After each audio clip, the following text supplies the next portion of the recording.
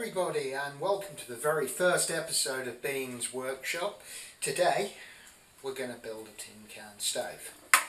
Here's mine in the corner. I've been using it for over a year and it's been very reliable and very robust. It can take a beating, they're very lightweight, they cost nothing and they're easy to make. So we're going to have a crack at that today.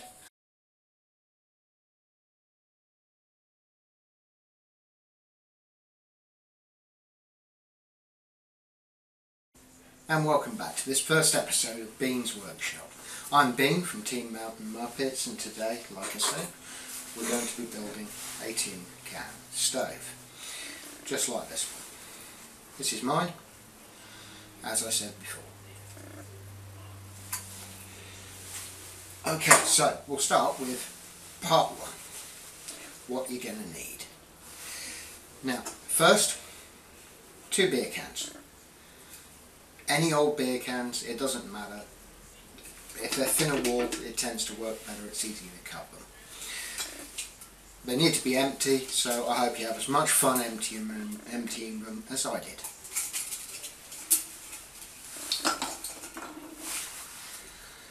Next up, pair of gloves. Very important. These cans, when you cut them, they're sharp, you can get hurt.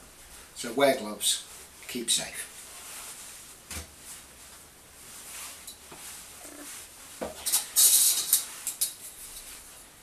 You need a steel rule or straight edge that you can cut along later. You're going to need a pair of sharp scissors. Paper scissors will be fine as long as they're fairly sharp and are able to cut the tin of the can.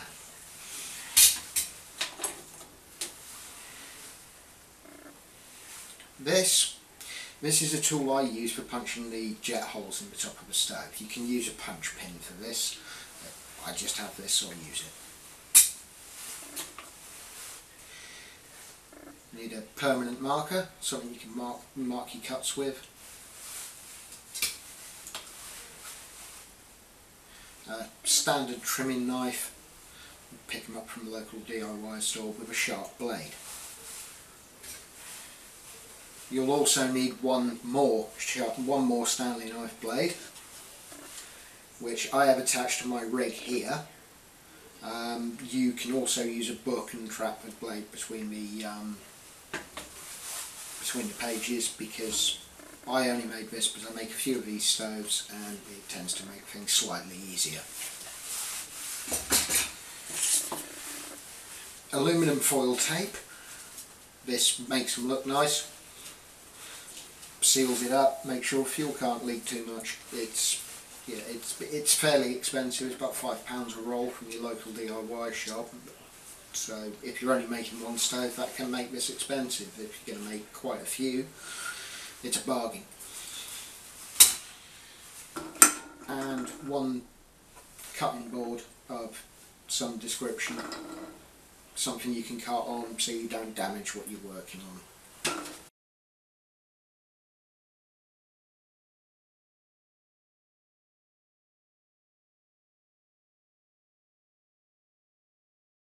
Okay, part 2. We get to making the stove. So, I'm going to get my rig out. You can also do this with a book by trapping like I say, by trapping the blade between the pages. There's a video of this just up here at the moment to show you what I mean. But I'm going to be using my rig today because it's far easier.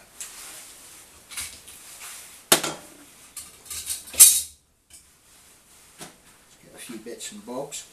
So, you need your 2 beer cans. These are going to make your stove.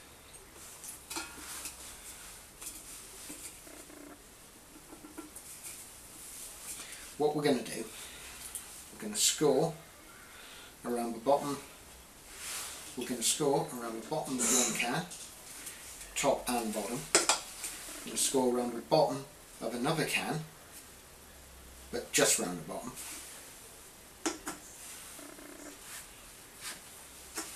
But first, and a lot of other internet videos will tell you they'll do this later, but we're going to cut around the inside rim of this I'm going to score all the way around there with a knife, being very, very careful, because this is probably the most dangerous part of this job.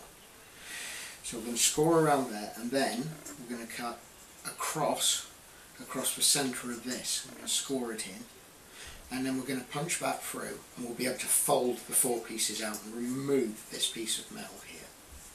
So we'll get to that.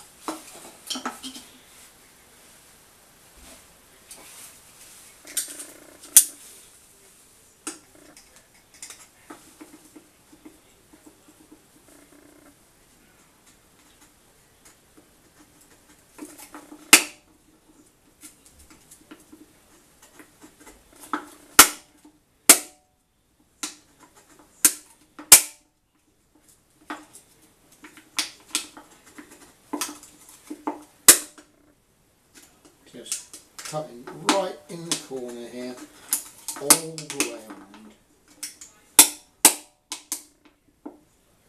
Very carefully. You don't want to slip doing this. Just take your time.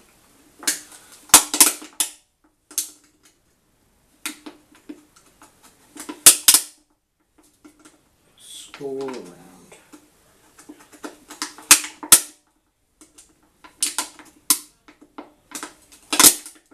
Now you might have to do this a couple of times, it does take a little while. So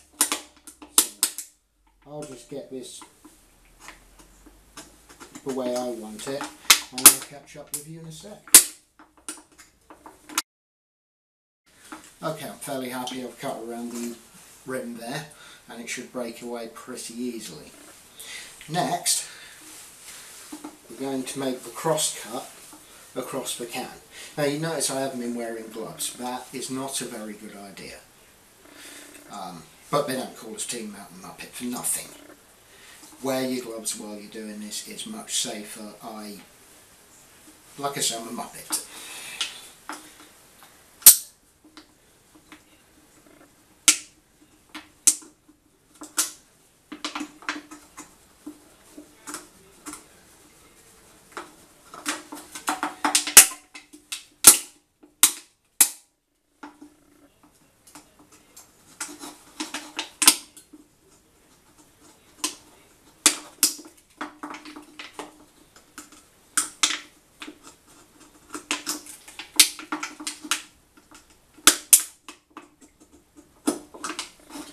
Okay, so once we've scored that in across and all the way around the rim, so you've got across and you've gone around the rim,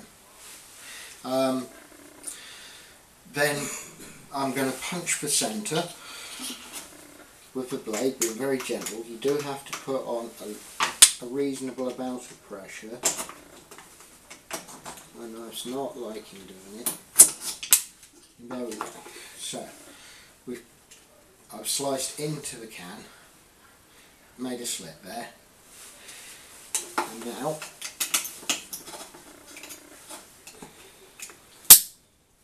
I'm going to go the other way. Now I'm just going to finish off those cuts just to the rim. Try not to pull this through any further because you don't want to cut into this lip here. That would be bad.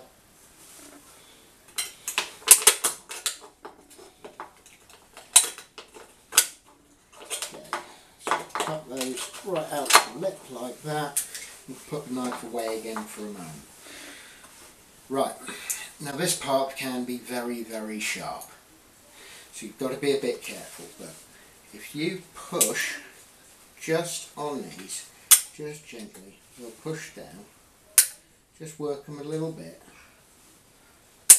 and they will pop down just like that.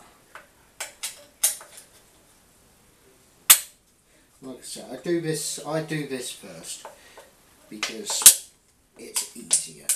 I find I've got a whole can to work with while I do this part, rather than having to mess around with a sharp edge down here while I'm trying to hold the can still cutting this out.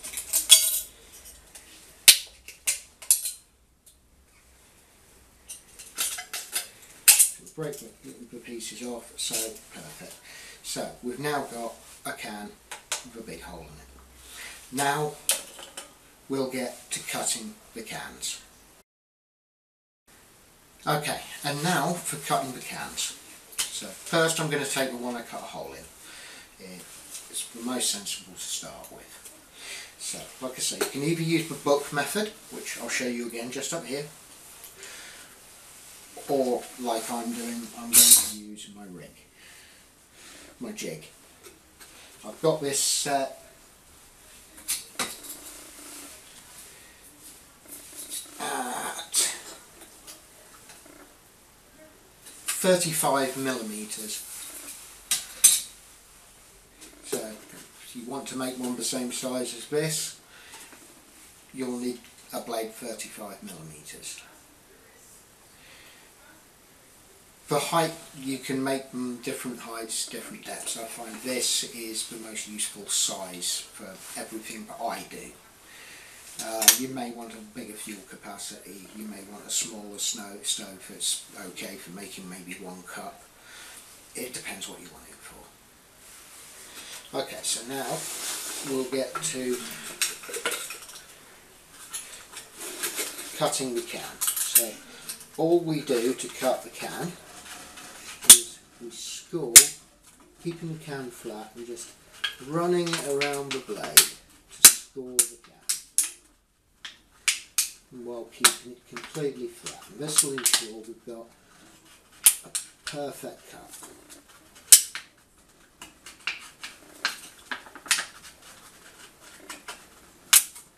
Try not to cut right through, you don't want to do that at this stage. Okay, so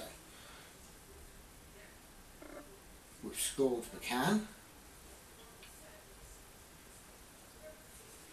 And now I'm going to do the same for the top of this can.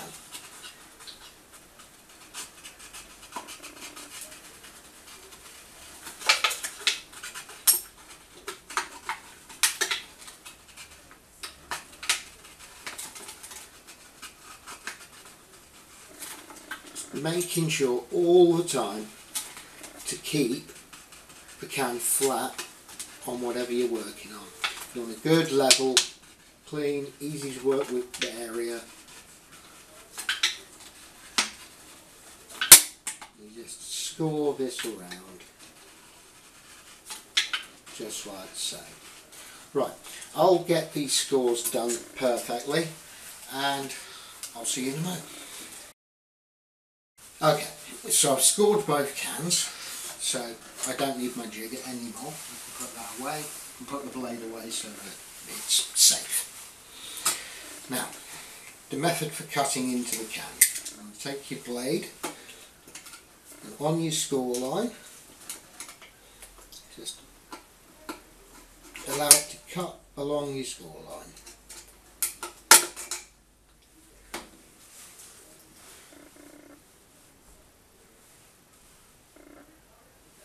Just like that. You've just made a hole.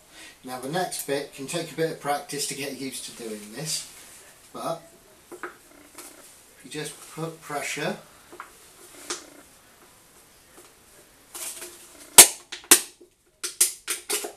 along your score line,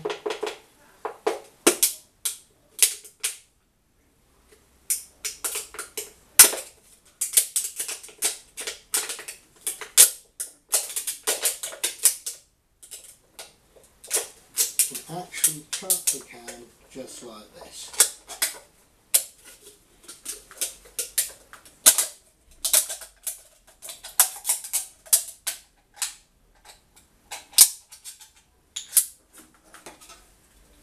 I ended up with just a little bit there that broke off, but I can remove that easy enough.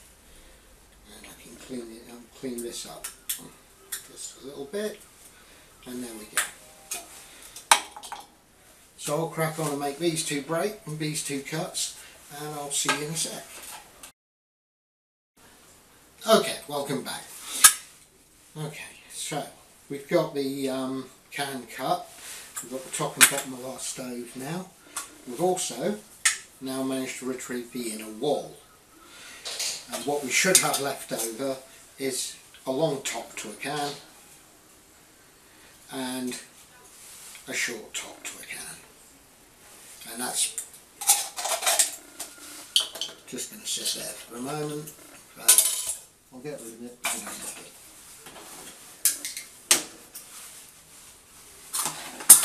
So, what we want to do now is create the inner wall of our stove, which creates the vaporisation chamber for the fuel. So this is an alcohol stove we're building. I call it a tin can stove, but it's basically an alcohol stove. You put stove alcohol in there, and it'll make you a brew or cookie dinner. So now I'm just going to cut straight up through there. And now, along the sides of cans, you tend to find a little mark just in the wrapper, just in the paint, that's perfectly straight. Now we want to cut. You could have done this before, I do it now. I'm going to cut perfectly along that line to get a perfect edge on this. Follow that line as carefully as you can. Perfect. Okay, so next we're going to make the inner wall for our stove. Now,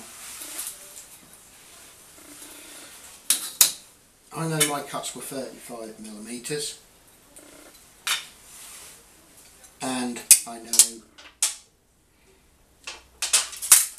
that the distance between the top of the paint and the bottom of the paint of the can and the bottom of the can is roughly 10mm. So I'm going to cut my inner wall to 43mm, 1mm allowing for the aluminium of the can.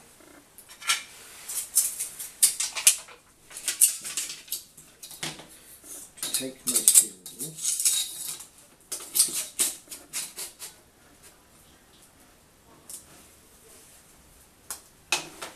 and I'm going to mark at 43,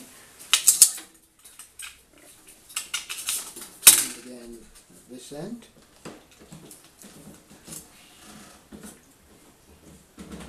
at 43. Then our steel rule between those two marks. Take out our utility knife.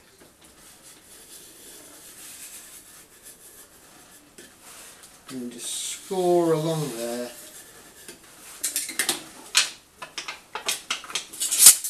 and then we should be able to take this out.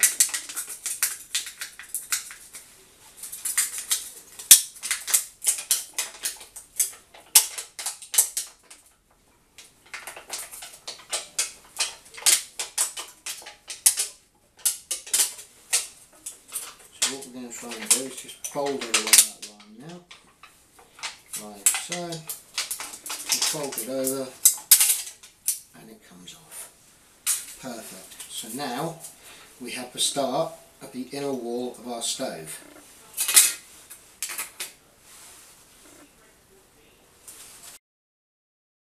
Okay, so we've got our inner wall,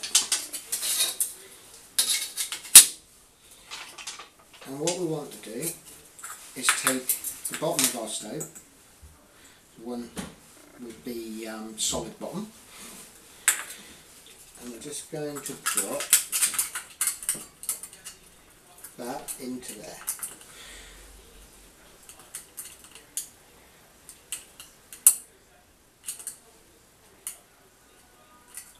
And now I'm just going to mark, I don't know if you can see this, just as the two pieces join together. I'm just going to mark both sides, inside and out. More than 10mm from either end. So anywhere in the middle, but just don't be too close to an edge. Right, so we can fold that out, so we've got a mark there and we've got a mark there. Now, at these marks, what we need to be doing is we need to get our tape measure out again Now I know this is 43 millimeters, so half of that would be, well, 21 and a half. So I'm going to line myself up quite well there. No, we'll say 22. We can go 22. And then we make that mark. Now, on the other end, we want to transfer the mark from the outside just to inside. And then again, we want to mark. Now this one wants to be on the opposite side. So now we want to be going 23 millimeters up towards that line, if you know what I mean.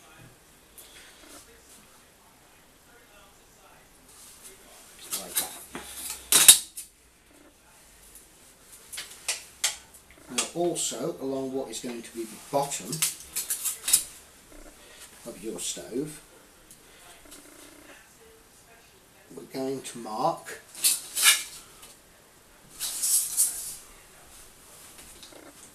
some just 3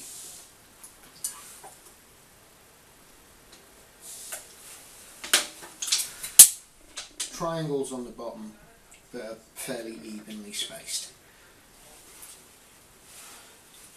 Now I'm going to take the scissors and I'm going to cut down those lines very carefully, only going to the very edge of the line,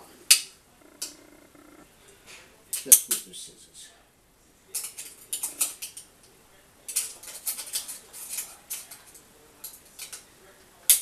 As you see, it cuts quite easily. I'm also going to remove these triangles I've cut in.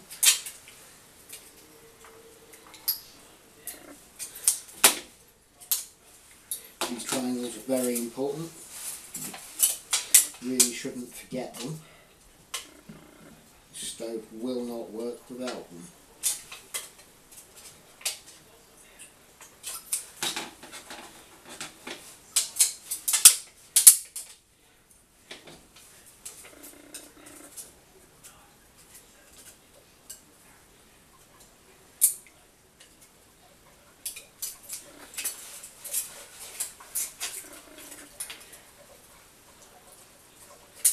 Okay, so I've cut the 3 triangles and both lines. So what I'm going to do now is I'm going to bring these 2 together, like so. Now you can rub out the black marks from inside it or whatever. They will burn off, it doesn't matter. But now we should find that triangles down fits perfectly into the bottom of there, into the bottom of our stove, and that's exactly what we wanted. So next up, I mean, I've been fairly lucky here because my can's already been pretty crimped by the damage I did to it earlier. But what you want to do is you just want to try and crimp in this can a little. And make sure there's nothing on the bottom can to stop the top can from sliding inside, because that's what we're going to do now. We're now going to assemble the stove. And we're going to, this can be tricky, but you basically want to get the top of the stove to slide inside the bottom of the stove.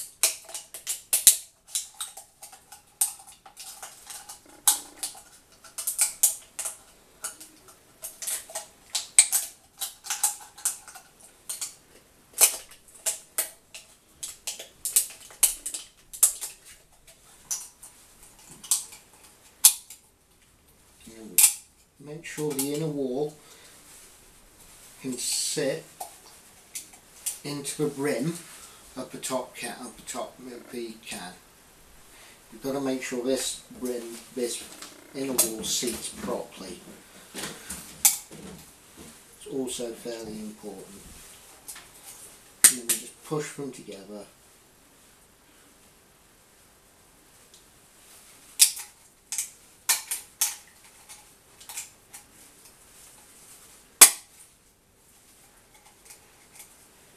make any final adjustments, and it's okay, it's together. You've got your... Okay guys, we've got our stove together.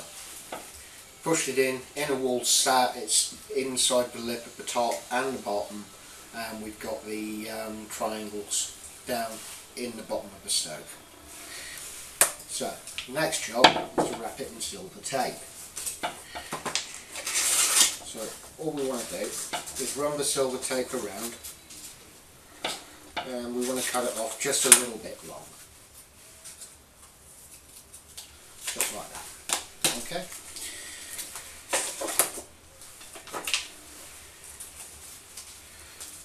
So the next job, we want to make sure our silver tape's long enough.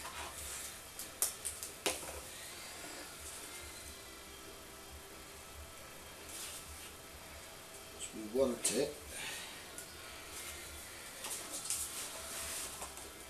we measure up our stove with our tape, and we want the tape to come just above the paint line, just above. This isn't hugely scientific, it doesn't matter too much if you get it right.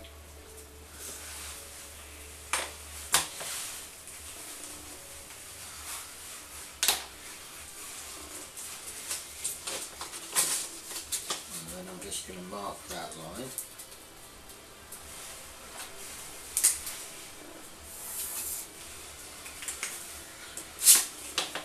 I'm going to trim that off with the scissors as well.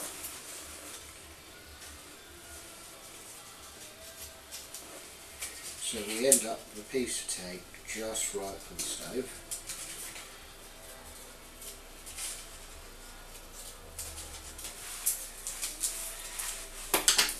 Okay, so now we've got our piece of tape, we've got our stove. So now we want to peel our tape, which is always fun. This stuff doesn't peel that easily. There we go. Okay, so when we put our tape on, what we want to do is we want to line up our tape, hoping it's got a good line cut in it. And line it up with a straight line on the can, so we can line our tape up so that it will run on straight. Because we don't want it to run on at the angle and for us to lose where we are, like mine is.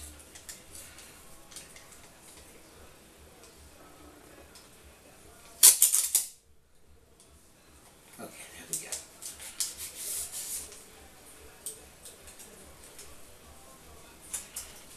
Just run around the stove,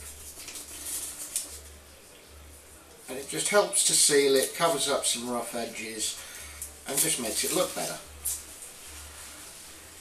Then just mould it in around the bottom there, so it pulls in, and just seals it all up, and just finishes it off nicely.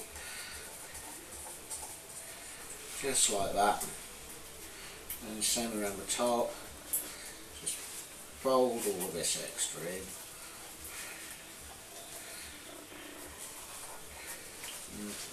Like I said, it just protects you from those sharp edges on the outside of the can, and just finishes it off and makes it look fairly professional.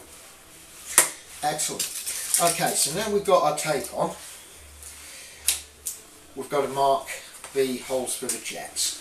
Now you can measure this up, there are templates you can download online, there's loads of ways to do this. I just mark there, and then right on the other side, do the same at the sides. Then you can go in the middle of these, like so. And then in the middle of all of these as well, and you should end up with 16 reasonably well spaced marks ready for you to punch the holes. Right, so to punch the holes, like I say, I have this, which I don't know where it came from, but I have a pointed tool with a handle, which does make this a little easier. You can use a drawing pin, you can use a punch pin, but you will really have to push it to get it through. but it'll go, it's easy enough. So all we want to do is we go towards the hole and we just punch the hole, being careful not to push anything through the inner wall of the stove. We just want to pierce down so that we're getting jets in between the two walls. Right, so I'll go ahead and do that and I'll see you in a moment.